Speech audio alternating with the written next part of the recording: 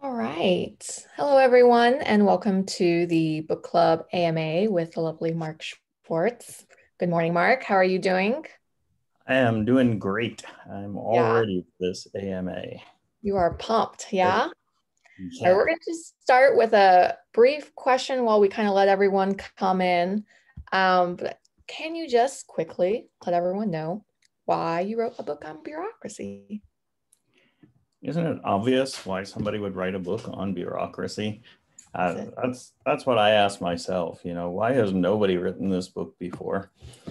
So I spent 7 years in the federal government in Homeland Security, and it turns out the federal government is somewhat bureaucratic, and A little. yeah, somewhat. And by being in the middle of it, it made me think quite a lot about bureaucracy and how it works and where it is sometimes effective and where it gets in the way. And I had to find ways to overcome the bureaucratic impediments, especially around the digital transformations we were trying to do. And it occurred to me that I could share some of not only those techniques, but also the thinking behind bureaucracy and how to cope with it when it's in the way. So that's why I wrote the book. Well, great. Okay, so we're going to jump into some of the questions from our attendees today. I know we have a short amount of time with you today, so we're going to get through as many as we can. But if we don't get through them all, we'll be sending those questions over to Mark after the AMA, and hopefully he'll be able to answer them in written form at a later time, and we'll share them with all of you. So first question from the audience, Mark. Has the management instruction approach been adopted in other US federal agencies? Not as far as I know, but I wouldn't know really. So we saw it as a responsibility of our agency to publicize some of the techniques that we used, especially because we were in a unique position of being a fee-funded agency, meaning that our budget didn't come from an appropriation by Congress. We were funded out of the agency's revenues themselves. So, since this was immigration, you would pay something to get a green card, you'd pay something for naturalization, and those fees became our budget. So the result of that was that where other agencies were seeing frequent budget cuts and lots of politicking around their money, we didn't quite have that same pressure, and we could try a lot more experiments and bring in new techniques more quickly than anybody else. So we figured it was our responsibility to let the rest of the government know what we were doing and how it was working. And we hosted a lot of sessions where they could come in and learn from my team. We spoke at a lot of conferences and events, and we certainly told people about this approach. Now, I would have no way of knowing really if they wound up following it themselves or if they used other approaches. Well, hopefully they try to take some of your advice. Yeah, I really recommend this. If nothing else, it's good for a laugh or two. Oh, yes, of course. And that's always good. All right, next question. How do you make sure the self-service vending machine is full of tools that developers love and want to use? What Mm-hmm. process do you use to update the selection? Mm-hmm. So like almost anything in DevOps and other contemporary digital approaches, fast feedback cycles are the really important thing. So whoever is creating the vending machine, let's say, whoever is providing the platform, one of the things that they need to do to be successful is monitor and oversee how effective their platform is for the teams, the DevOps teams that are building based on that platform. So I think of it as two organizations that are incentivized a little bit differently, but share a lot of skills. So you have your DevOps teams. When I say incentivized, by the way, I don't necessarily mean financial bonus incentives or anything like that. I mean, their North Star, the thing that they're fighting for, shooting for. The DevOps teams are shooting for speed, fast feedback on product features or the capabilities that they're building, getting to market quickly, constantly tweaking and improving their product and things like that. That's what the DevOps teams are doing. The platform team's incentive or goal is to speed up those DevOps teams. And so whether they're accomplishing their goal or not, the only way to know is to observe how their platform is being used by the DevOps teams and whether it actually is speeding them up or not. And that's the fast feedback cycle that they need to work with. Now, I also think it's important that we don't think of these as the traditional silos of infrastructure as the platform team and development as the DevOps teams. That's not the idea here. Both organizations have cross-functional teams with all of the different skill sets. It's just that their goals are different or their incentives are different. So that implies that on the platform side, you also have software developers, testers, all these other functions. And that's why they start with a pretty good sense of what's going to be helpful for the DevOps teams. So combination of, that shift left of having the right skills on the team to know what needs to be built and fast feedback, I think is what should result in the best possible platform. Great. All right. Team of teams like a network is good for complex work. How do you view the teams and what is the best today and what do you expect in the future? Can you start that one again? What was that first sentence there? Team of teams like a network is good for complex work. Yeah. How do you view the teams and what is the best today and what do you expect in the future? So a couple of different ways I can talk about that. When you have independent autonomous teams, you need some way to coordinate them. And Team of Teams, the book itself, actually, one of the main threads through the book is how to coordinate those teams, let's say in Iraq or wherever, knowing that they're going to be autonomous teams, how do you keep them in sync with each other and make sure they're all working together to solve the bigger problem? And I think that's an interesting question also in a corporate environment, large corporate environment, or a government agency environment. And there are a number of different approaches taken to that. I love the example of AWS where I work, where the concept is we have autonomous 2 pizza teams. We have a lot of them. Each of our services, each of essentially the products that we offer has a service team that's responsible for that product or that service. And those teams are quite autonomous, yet they are collaborating and all working towards the same goal. And the way we do that is a combination of a few things. The first is we always start from a set of principles that everybody shares across the organization. We have 14 leadership principles. These are not just slogans on a poster on the wall or anything like that. These are leadership principles that drive everything we do at all times. We hire people based on those 14 principles. We manage our employees based on those 14 principles. We talk about them, we use them day to day as a way to make decisions.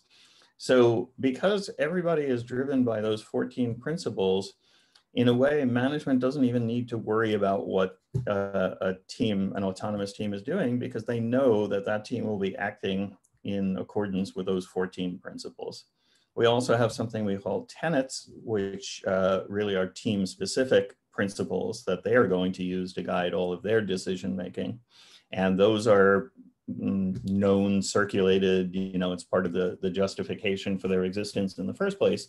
So we can rely on the fact that they're going to be using those tenets as well to make decisions. So that's one way, let's say, that we keep everybody in coordination. Another way is through mechanisms that we've standardized that we use all the time. So it's things like our equivalent of the annual planning process, which we use largely to get everybody in sync and to decide where to put our investments. We call that OP1 and OP2, but it's a process that we've used for a while that focuses on how we're meeting customer needs and what coordination we need between teams, what resources we need for each team in order to accomplish those customer outcomes. So that's another mechanism that we use. We have other things, for example, the concept of an away team as opposed to a home team. You know, the idea is if one team is depending on another team for something and the other team doesn't have the resources to do it, this team can send an away team to work with the other team and, you know, essentially add their own resources to the work that needs to be done by that other team. So we have a number of things like that that help us keep things in coordination.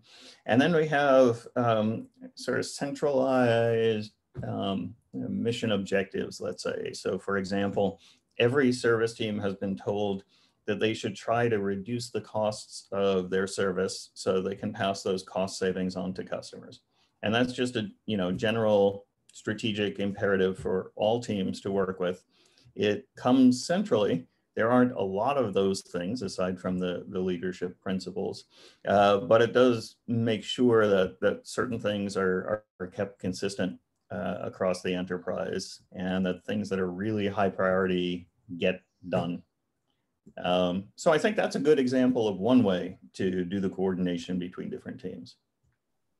And would you consider, I think you're going to say yes, of course, but are all these things are bureaucracy, right? These principles and mechanisms you talked about, would you consider those all bureaucracy? Yes, in the sense, so of course, in my sense of what a bureaucracy is, right? It's fixed rules and fixed roles, essentially. And in this case, the fixed rule is that here's the mechanism you use.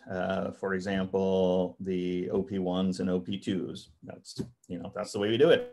And every year you're going to do an OP1 and an OP2, and it's going to go through a certain process and get assessed in a certain way.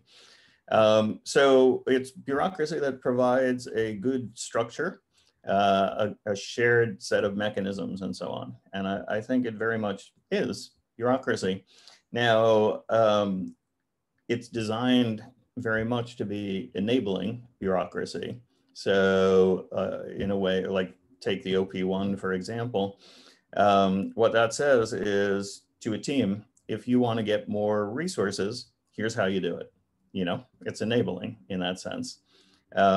We have something else called our press release in FAQ, the PR FAQ, which essentially is how you propose a new project.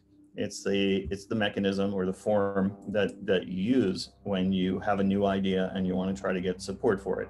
So it's bureaucracy in that sense, but it's so enabling because anytime I have an idea that I want to try to get support for, I know exactly what to do. I make a PR FAQ for it, and I start circulating it and building consensus around it. So yeah, I think it's a great example of enabling bureaucracy. Great. All right, let's move on to another question. Let's see. Can you elaborate on the FADS discussed in M1's Provoke the Monkey? And is the FADS available online? Yes and no. So to a certain extent it is because government procurements are public information. So FADS was a procurement concept that we used to try something new in our agency. The problem we were trying to solve was we had one contract that was not very good. It took us 3 years to negotiate this contract. It was a huge thing, starting at $500 million, awarded to a single contractor for performance over a 5-year period.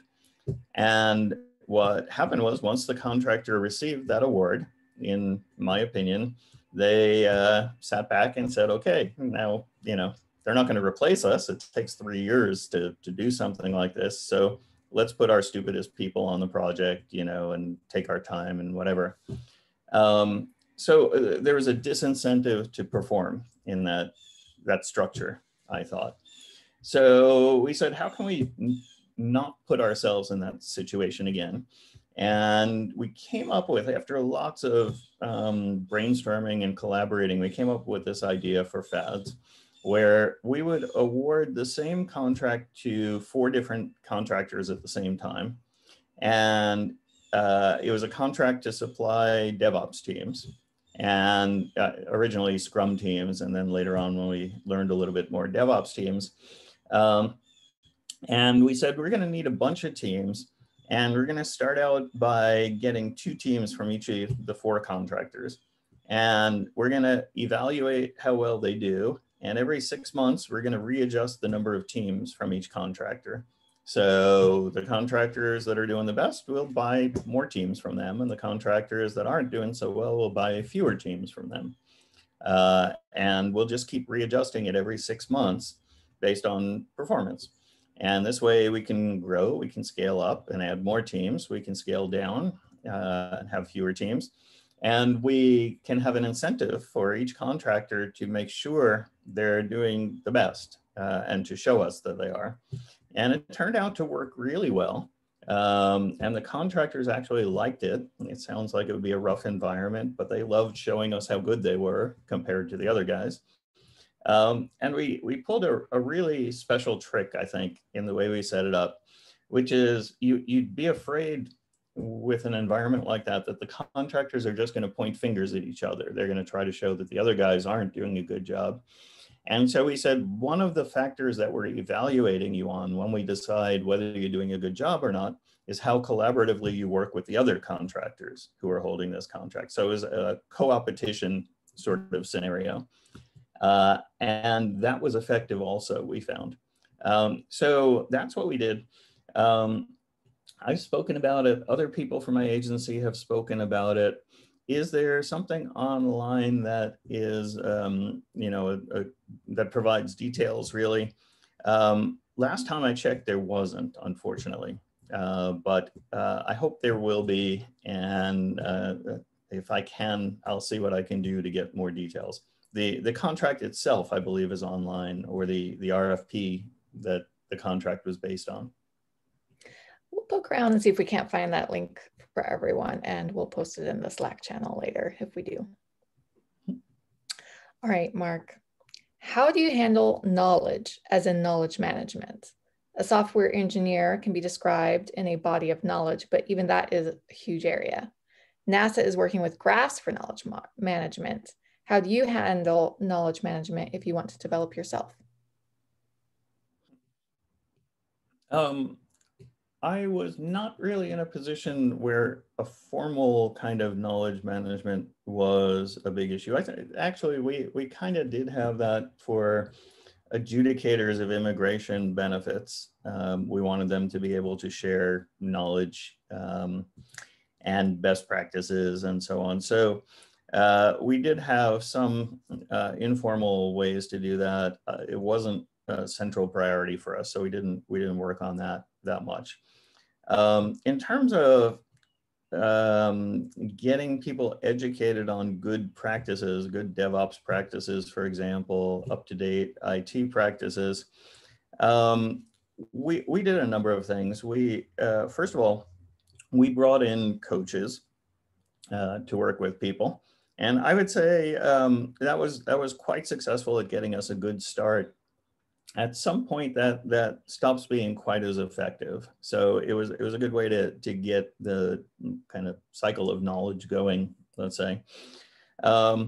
We often had our people who became good at something present to others, and not just within our organization, but across the federal government.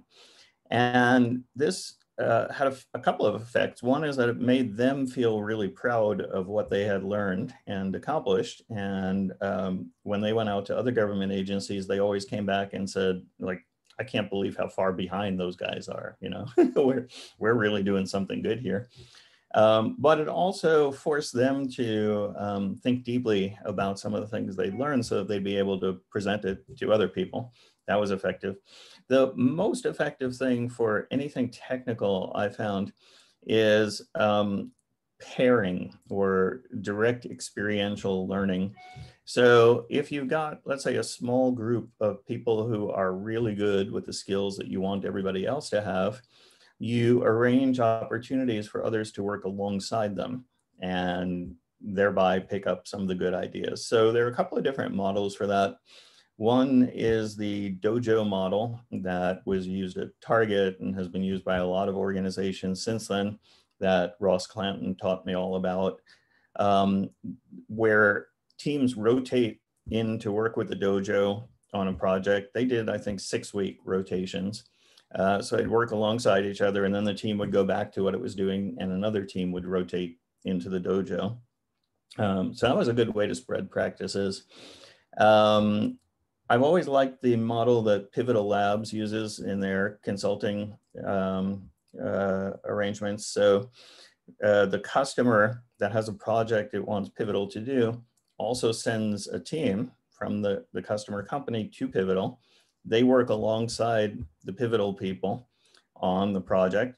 And they, because they're working at the Pivotal headquarters and alongside those people, they get the feeling that all of these techniques are just normal. Everybody's doing it. You know, these are just good practices, and it works across a variety of organizations. So they sort of meld into the culture of doing things in the new way. And then they bring those practices back to their companies. So there are a bunch of other models for doing this, but it's the direct experiential thing that works really well. I found a great example of where we had to do it was DevOps techniques for automated testing. So if you have software developers who aren't used to writing automated tests, then they have a lot of trouble coming up to speed on it. Their first reaction is, oh no, this will slow me down, I can't do that. And then it just takes them a while to get good at it. But if you can pair them with somebody who's already really good at it, then they see that it doesn't slow them down, it actually speeds them up, and they learn the basic techniques that they're going to need. So that was a big one for us. So I think I'm giving you a whole bunch of different tactics rather than an overall answer to it, but those are some of the things we tried that worked really well. Great. Let's see. Can you tell us what the biggest pushback you received with these ideas has been and how you've handled that? Well, with the bureaucracy busting ideas, it was 100% pushback all the way through, and that's why we developed these ideas. I think the hardest thing to change is the investment oversight aspect of things. So over the time I was in government, we solved problems one after another. We figured out how we're going to handle this, how we're going to handle that.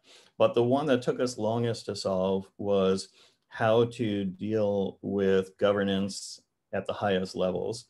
So the idea of making a business case and vetting it through a governance process and then executing according to that plan, that is really hard to overcome in the big picture. And I think we did, in the end, we did it quite well by showing another model that gave the overseers everything they really needed, but yet allowed for lots of flexibility and lots of agility downstream. But maybe that's a long story, how we did that exactly. That's where the biggest resistance tended to come. Now, in another sense, there are certain areas of the bureaucracy that you're not going to change. And what you can do at best is make changes around the fringes, try to make those things more lean. There are a bunch of things you can do to improve the bureaucracy so it's not in the way so much. But things like expense reporting, which, there are controls, and the controls are coming from the CFO, and they're there for very good reasons. And, at best you find better ways to automate it and better mechanisms for making it go smoothly. In the government, this might surprise some people, but ethics are a really big thing in the government. And there's a lot of bureaucracy to make sure that people are behaving ethically. And that's not going to change, and I hope it doesn't. It's one of those things that's going to be part of the government. And I don't know, so you can't have a contractor give you a present, right? That would be bribery. But the government had to define what a present is. And it turns out that anytime a contractor gives you something that's worth more than, or actually in a year, they can't give you things that are worth more than $25 altogether. So there's all sorts of bureaucracy around that. People couldn't treat me for meals, for example. So it was sort of a running joke. Even my friends, just to avoid the appearance that I was doing something wrong, I would not let them treat me for anything. And this $25 limit meant sometimes you had to not testify, but you had to assert that the things you received were not worth more than $25. So there's a lot of bureaucracy around it, but I love it. I think that's the way things should be. Great. I think we have just about maybe 10 more minutes left. So let's see here. What's your opinion on agile frameworks at scale, including industrial DevOps? For example, SAFe, Scrum at Scale, LESS, DAD, Scrum of Scrum, and Essence. I'm probably pronouncing those all terribly. And what is useful for a company with cyber physical products like Tesla? So on the first question, I suggest that you don't just listen to me blindly and follow what I'm saying, because I have opinions on these things. There are people I respect who disagree with me. So with that as a preface, I think those frameworks, the ones that I know that you mentioned, I'm not a big fan. And I'm not a big fan because they give the appearance of bureaucracy. They give the appearance of something formal and very controlled. And that's why organizations tend to like them. But in doing so, I think they compromise the spirit of what we're trying to do, which is really simple. In the agile world, we're trying to constantly inspect and adapt. And I think in DevOps, it's that, and it's also have a very fast lead time for releasing capabilities, so you can have fast feedback cycles. Those are the things that we're trying to do. And if you take a framework that says, well, we're gonna have I don't know, increments, and there's going to be a release train, and it's going to have, it's going to be this much time long, and we're going to have this amazing picture that shows how requirements flow from up here to down here to down here. I think that's sort of missing the point of, let's stay nimble, let's do things really quickly and get them out to users or to customers. And the additional structure, while there's a sort of comfort behind it, it's more structure than you really need or want. I was going to say, for example, on the speed question, the short lead times to get stuff into production, that implies to me you want to optimize your cycle time. You want to keep shrinking the time it takes and focus entirely on that. Whereas if you have this fixed cadence, you're not that focused on getting each individual requirement out to users as quickly as possible. So I think it works against some of what we're trying to do. But mostly it's just a thing that I think tries to make people feel comfortable because they're not used to being agile, and maybe that's the wrong general approach. So that's my feeling on that. The companies like Tesla that are dealing with hardware and software, here's where I have to say my experience just doesn't prepare me to give you a good answer to that. It would be irresponsible, I think, for me too. I think there may be ways to reduce the rigidity of having to work in hardware, but I'm not an expert on how one does that. And I think the principles stay similar, that you want fast feedback cycles wherever you can. You want to test ideas before you fully commit to them, and so on. I view anything that gets in the way of doing those things as something that causes risk for you. Anything that is a bureaucratic impediment is a risk. Anything that slows you down is a risk. But sometimes you have to take risks. They come with the territory. So I think that's the best I could do for you on that one. Teach me when you figure it out. Okay, great. All righty, let's do about maybe just one more question here. In what ways do you measure the success of the books you've written so far? Are you aiming for something more than selling a lot of them? I hope I'm not sounding facetious. Yeah, no. Selling a lot of them is kind of a sign of success, not in itself, but it usually means that word of mouth has been good, right? That's how these books sell primarily, is through word of mouth. And so when they sell a lot, that says to me that people are recommending them to other people, which means they like them and that's, or found them useful. And that is a measure of success. What I really love is when people tell me things like, this book changed my life and here's how. And I get some of those. Here's the struggle that I had. Here's how I took a lesson from your book and here's how it affected me. It's the anecdotes that, are the really powerful ones, I think, for any of us. If you want to become rich, don't try to do it by writing books like these, because that's, they aren't going to make anybody rich. You can have some success, but it's not a good reason for spending all the time it takes to write these books, just that you're going to make money from it. So what I'm looking to do is change people's way of thinking. And that change has a lot to do with empowering people to be successful. And so that's really what I'm looking for. There isn't always a great way to measure it aside from anecdotes. Great, Mark. Let's see, do you have just another 5 minutes for us?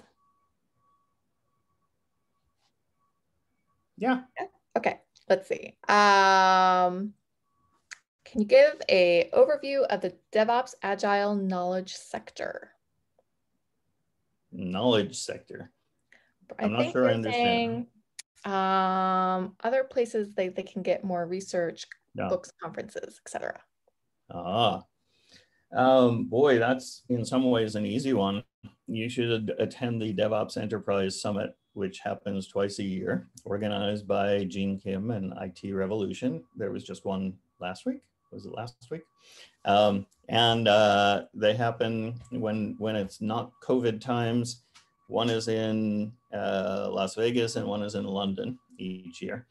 And that is great because it is a collection of non-unicorns, the horses. It's the big companies who are not necessarily technology companies and how they're doing DevOps. And so it resonates strongly with people who are in that situation. So that's one thing. There are a number of books that are sort of the basics, and then a number of books that are more advanced conceptual ways of thinking about what we're trying to do in DevOps. And so I think IT Revolution has been leading in publishing new thinking around DevOps. And so their whole catalog is great stuff. Some people that I respect a lot. There were some sort of the original pioneering books around it. One of which was The Phoenix Project by Gene Kim, which is an IT Revolution book. There's also stuff that was written by Jez Humble and Annual State of DevOps Reports by Dr. Nicole Forsgren and Jez and whoever else was involved, Gene, I think, in some of them, that are great reading, and I often refer people to them.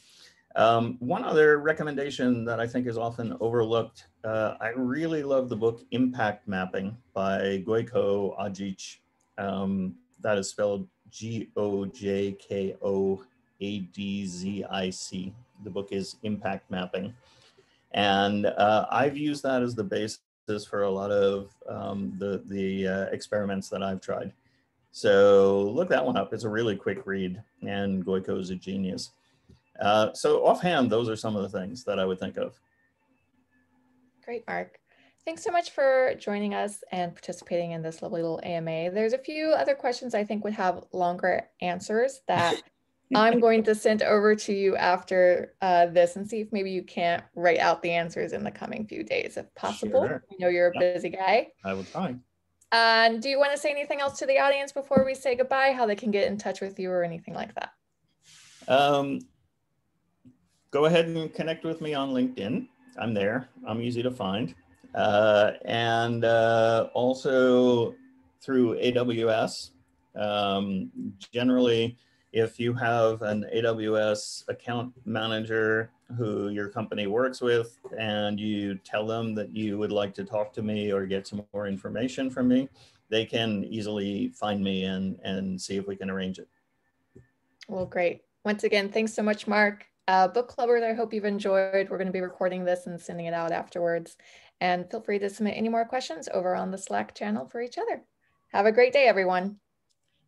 See you all.